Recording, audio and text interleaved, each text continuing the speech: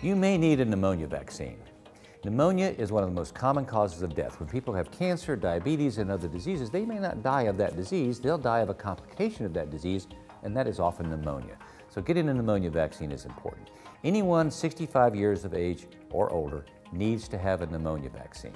People younger than 65 and over 19 need to have a pneumonia vaccine if they have certain illnesses, for example, kidney diseases, immune disorders, cancer, heart disease, diabetes, asthma, emphysema, or if you don't have your spleen, which is an organ in your body that's sometimes ruptured during car accidents and has to be removed.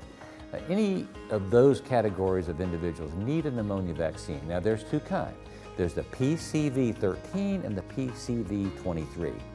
And you need to discuss with your doctor whether you're in a category of patient that needs one, both, or neither, and if you do need it, when.